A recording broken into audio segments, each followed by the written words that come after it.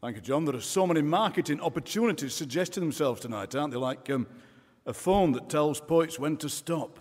That'd be so interesting. And when to start.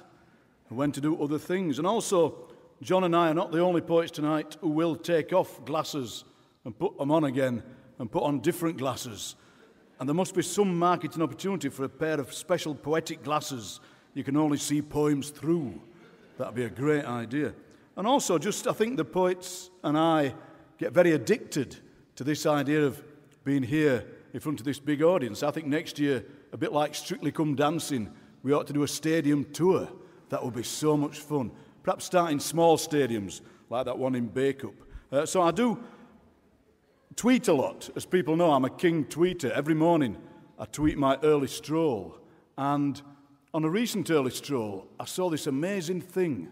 I saw a man in a camouflage jacket walk past a man in a high-vis jacket, and they cancelled each other out. And it was the most wonderful visual thing.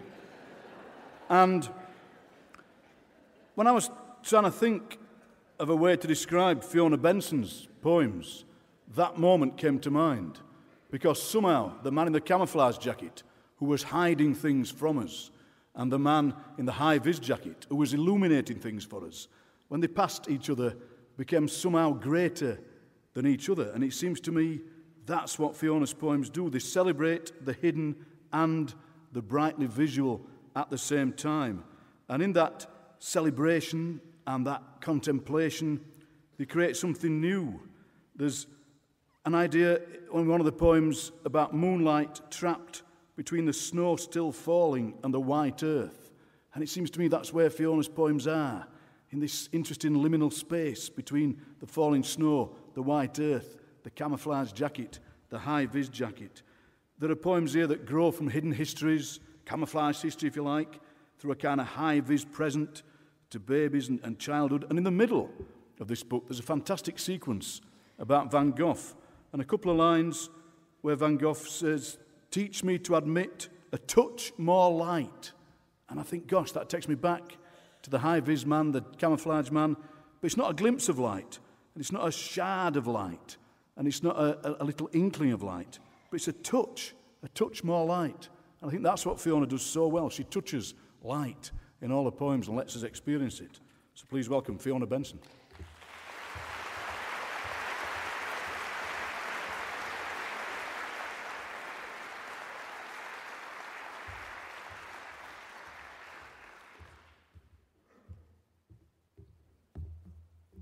Thank you so much. I'm honoured beyond belief to be here. I'm going to start with a poem from the Vincent van Gogh sequence. Portrait with a bandaged ear. You show up at my door, weeping, exhausted, a rag tied under your chin like a corpse, mumbling, "Cherie, Cherie." I draw you a bath, soak your dirty underclothes, heat soup. You sit by the fire in my mother's old housecoat and doze. When you wake, you've turned.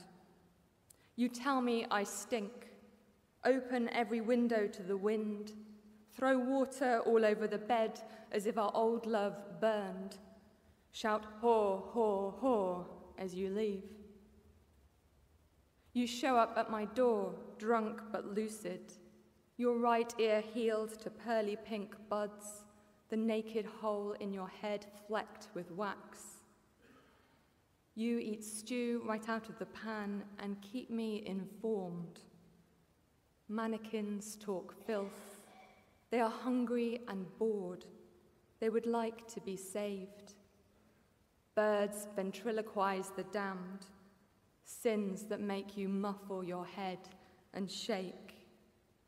You say you'd like to be well. You shove bread in your pockets for later and walk back into the cold. You show up at my door. The veins stand out on your temples. Your nose is pinched and thin. Angels have voices that spin and shine, and must be listened to side on. These window box geraniums, for instance, spilling crimson petals on the road, are a counsel for bloodletting, leeches. You'll interpret their signs for the world.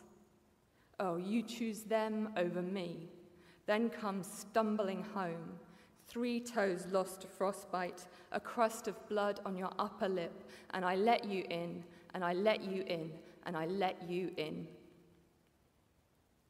Remember the long afternoons of our youth, spent wrapped in the covers, as if night would never come. How fierce you were, and clear back then.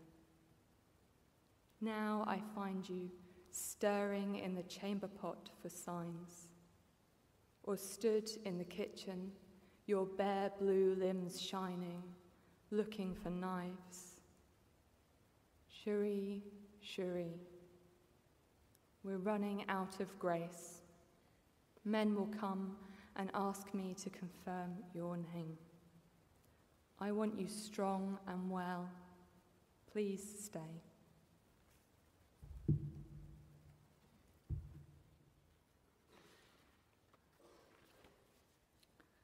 The next couple of poems are written out of the experience of motherhood. And the first one I'll read, Demeter, is basically how becoming a mother turns you into a crazy person.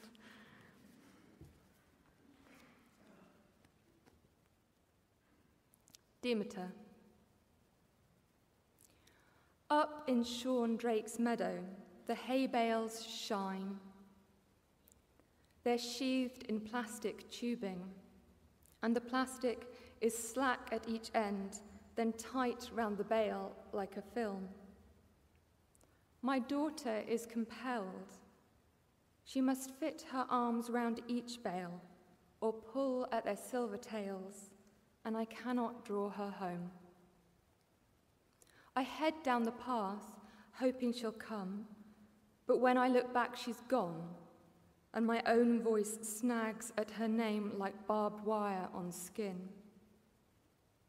When I see her again, she's halfway down the field, emerging from behind another bale, as if they were portals or wormholes to pass her through this sun-bleached meadow. Impossible. Her mouth is bruised with blackberry juice, and she keeps disappearing, the way a cormorant will dive, then reappear a mile upriver, disappearing as if into hell through the shadow of a hay bale.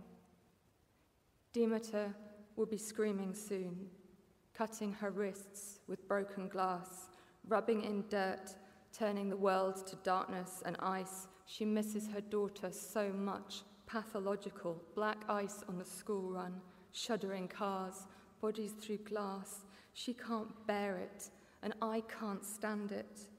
Not that small, smashed body on the road, nor the germs, septicemia, meningitis, her small, blotched body in my arms, nor the men preparing underground rooms, bare mattress and a bucket, concealed stairs. What mother could find you there, digging up the pavement with her nails? I can't bear it, and I cannot pray enough to spare it. I'll pray to any listening God to keep her safe from harm. I go and pick my daughter up and carry her, protesting, home.